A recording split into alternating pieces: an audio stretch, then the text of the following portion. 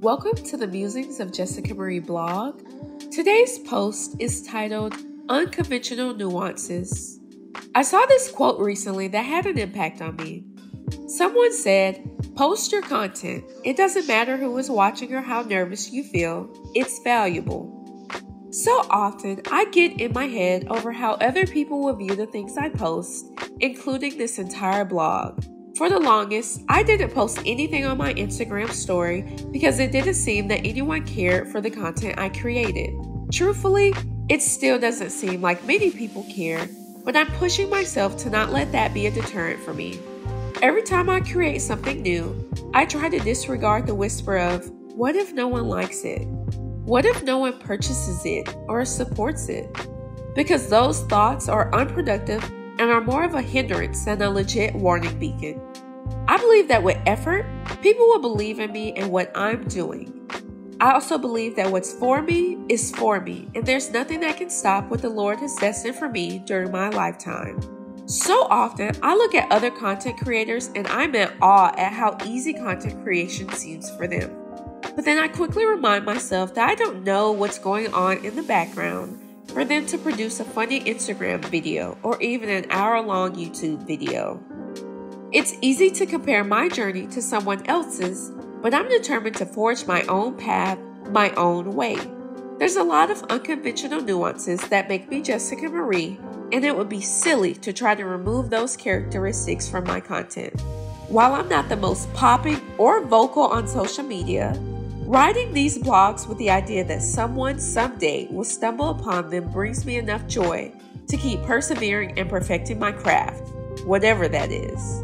My interests and skills are widely varied, which keeps things interesting, but sometimes makes it hard to prioritize what I want to work on at any given moment. For example, I design and create planners for Mary Kay consultants and directors to use, and for the past 3 years, I've only offered a 6-month edition. Starting this summer, I want to offer quarterly editions as well, so I've been hammering out the design of those to get them ready, as much as I can before the new seminar year kicks off, of course. I am also debating on whether I want to offer personalization for the 3 different editions, along with 2 additional dated and undated editions. In total, I'd be offering 6 different options so customers can really customize their planning tool for a better experience. Of course, I could have left the designs for the daily and monthly pages the same, but I think people will appreciate the variation, especially those that have purchased previously.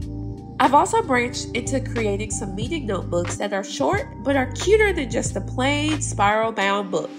I also enjoy creating postcards, business cards, retractable banners, and other physical products. On the other hand, I've had some ideas of making educational videos on YouTube over the tools and strategies I teach my clients during our sessions.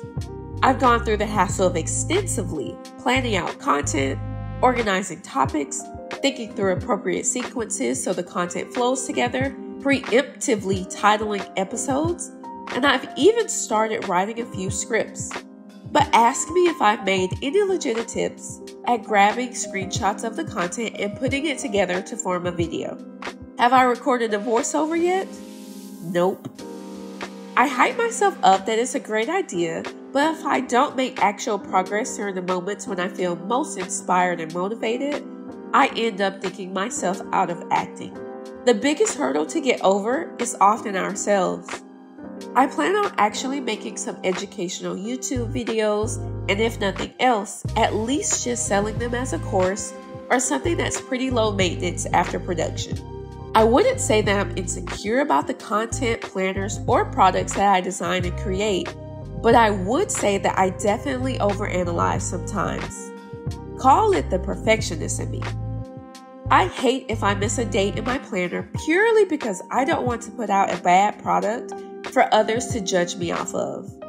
I have my own unique process that includes lists, many edits, scripts, and much planning, but ultimately, I'm pretty happy with the results that process provides. All in all, taking the fear out of posting, creating, and selling is definitely still a work in progress for me. Every time I do, It makes the next time a little bit easier. To get things done, I have to make up my mind and just do it. If I fail, at least I can say that I tried and I learned new lessons along the way. But if I succeed, hey, that's a new chapter just waiting to be written. Signed, Jessica Marie.